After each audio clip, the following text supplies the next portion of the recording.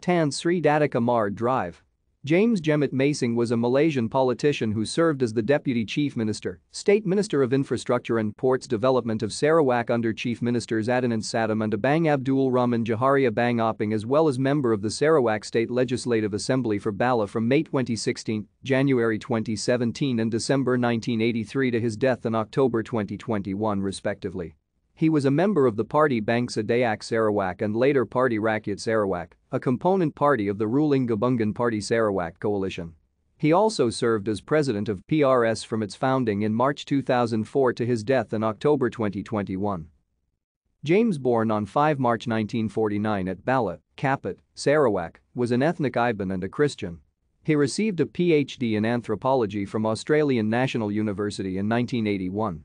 He was married to Fiona Atcoreen Masing, with whom he had 5 children.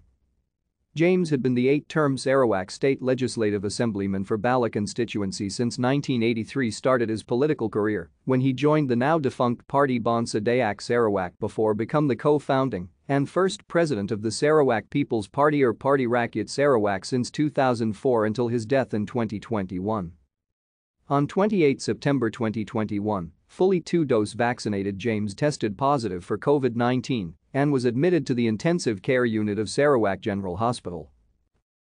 Thank you for watching.